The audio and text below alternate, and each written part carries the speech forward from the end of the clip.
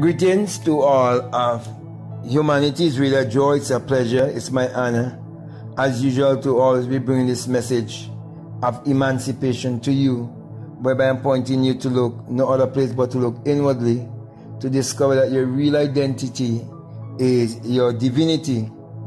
That's the reason why today I want to speak to you concerning thinkers versus believers. And I'm doing this video so you will question yourself and ask yourself if you are a thinker or are you just a believer. For there are two kind of people in the world, yet we are one, because there's only one universal consciousness. But it is stated in the Bible that they are the wise and the foolish virgins. It is also stated that there are those who will be above and not beneath, those will be the head and not the tail, those will be the lenders and not the borrowers. Also, it is spoken of in the Bible concerning slave and masters, and we know that our body is a slave to the mind, and we know that everything is mental, everything is psychological. That's the reason why I always teach you that the Bible addresses the human mind and must be interpreted psychologically, that the Bible is not literal, neither is it secular history, and that the Bible is written symbolically and it have no reference to anyone who existed thousands of years ago or to any actual event that would have taken place on earth thousands of years ago. From the beginning to the ending of the Bible, it's a great psychological drama, and it all have to do with the human psyche. So as I was saying, there's a lot of contrast.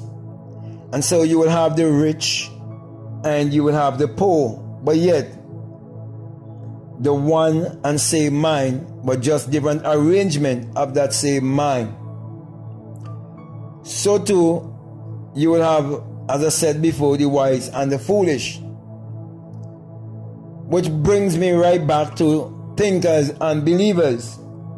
Now, each and every one of us, when we came into this world, we came into this world being born in a state of amnesia, which is a state of forgetfulness.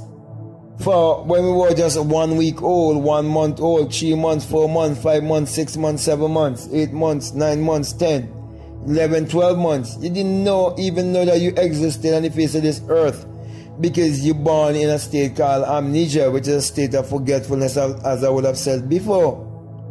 Therefore, you have to seek to know who you are. And so we grow up and been taught by our parents who were born in amnesia also. Then there is our teachers in school who born in the same amnesia, and our pastors who born in this amnesia. And so because of that, we were taught to have certain beliefs, not knowing that our beliefs would create our reality. And to prove what I'm saying, you can look around and you can see that as you sow, so shall you reap. Because if you plant pumpkin, you're going to reap pumpkin. You plant watermelon, you're going to reap watermelon. You can't reap anything other than that. So you see that the universe works by certain laws. And so too we are to work by certain laws also. Okay? So the laws that govern the universe are the same laws that governs humanity also. But you have to think outside of the box to come to have this kind of understanding. So the systems that were set up, they were set up by people who are vibrate out of the realm of just believing what was taught to them by their parents or what was taught to them by the society. And they would have found certain things and kept them secret from the masses. And that is why you have to become a thinker and not just a believer. Now we see in every religion all around the world, the people who hold to their religious beliefs and their superstitions and traditions, they are just believers. But those who go beyond the box or vibrate outside of the box. Those are the inventors, the thinkers, the philosophers, the wise ones who make this world a better place. Now, if we look at the contribution of believers and the contribution of thinkers, we see that it was thinkers who built the aeroplane, or invented the aeroplane. It was thinkers who invented the telephone. It was thinkers who invented money. It was thinkers who invented the internet and so on. It was thinkers who invented the computer, the flash drive, and all these things that come through science and technology. They came because of thinkers, not because of believers, because believers are just followers. They're not leaders. And that is why I'm bringing this message to you, so you would ask yourself, are you going to be one who's going to say follow the follower?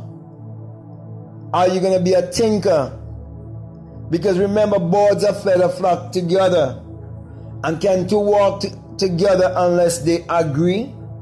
That is why there are those who never agree with me, because they're not thinkers. They are believers who are stuck in what was taught to them by their parents, their teachers, and their pastors, and so on. So they believe in secular Christianity. They believe in looking outwardly. And they believe that the devil is an entity outside of themselves. And they believe the Creator is an entity outside of themselves also. And so they try to change the world, but they have never made any significant or great contribution to the world. They say that God is their provider, but they all are working for the same money. And those who invented money was never believers. They were thinkers. Therefore, my brothers and my sisters, let us as thinkers use our mind power to achieve our every desire, because we know that God in man is man's imagination, and that the eternal body of man is the imagination, and that is God himself. For there is no other God. There is no God outside of yourself. For it is said in Deuteronomy 32 and 39 that I am God and there is no other. And you can never say I am and not referring to yourself. And he says, I am the one who kill and the one who make alive. I am the one who wound and I am the one who heal. Do you realize it takes a thought to wound, and it takes a thought to heal? It takes a thought to kill, and it takes a thought to make alive. Because everything is for us mental, everything is for us psychological. And God is man's imagination. For everything exists in the imagination. For everything that was made, it was for us a thought, it was for us an idea, it was for us imagine. Now, a thinker would realize that if there is one God and there's one creator, then there must be only one creative power. And the only creative power there is in this world is the power of imagination. And that is God himself. So my brothers and my sisters, I want you to decide whether you're a thinker or a believer. And that is why you cannot take this message of self-realization and try to patch it with the old belief system that you receive from your parents and your pastors and your teachers.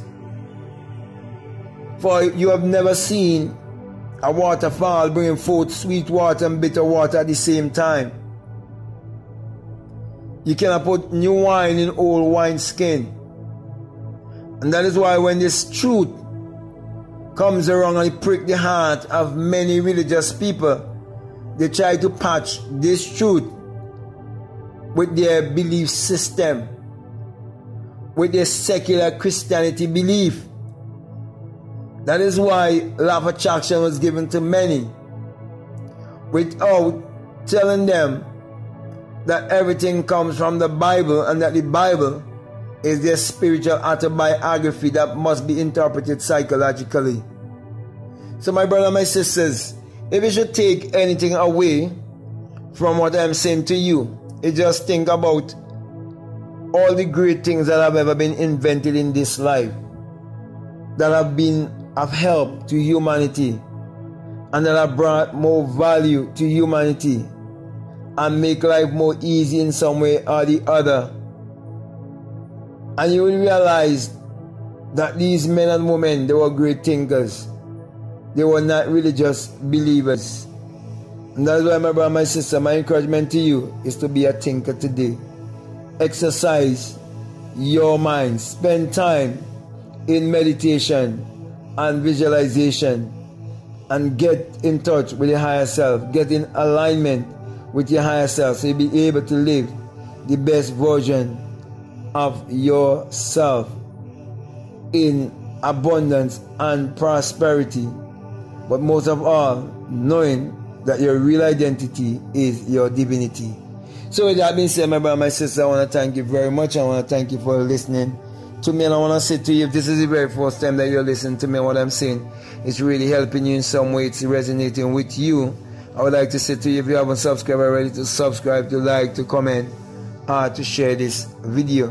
But before I leave you, I just want to remind you that this message I bring to you, that it is the single eye message of self-realization, of which Matthew 6:22 says that if your eye be single, your whole body be full of light. And hadn't it been that my whole body was filled with light, and a single eye awakes within me, I wouldn't have been here bringing this message to you, saying to you that when you have the experience, that you will realize that the great and mighty shaking is the great earthquake of Matthew 27 that you will experience in your own body. And the opening of an eye, you will realize that when it says you shall change from mortal to immortality in a twinkling of an eye, that twinkling of an eye is the opening of an eye where you will awake from the dream of life. And you will ascend like a fiery being, and you burst your skull and come out of your skull and realize that your body is the empty tomb in which the Christ is buried.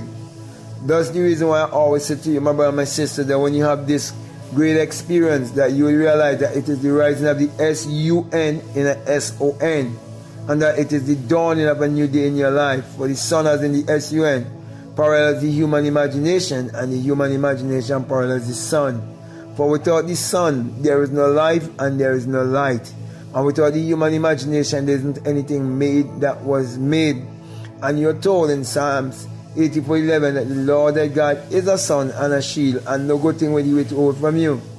And you're also told in Malachi chapter 4 verse 2 that the sun, as in the S-U-N, of righteousness shall arise in you with healing in his wings. And truly when the sun would have risen in me and bringing healing to all of humanity, encouraging each and everyone to look inwardly and saying to you to use your mind power, which is your solar power, your sun power, your God power, your creative power, which is actually sexual power.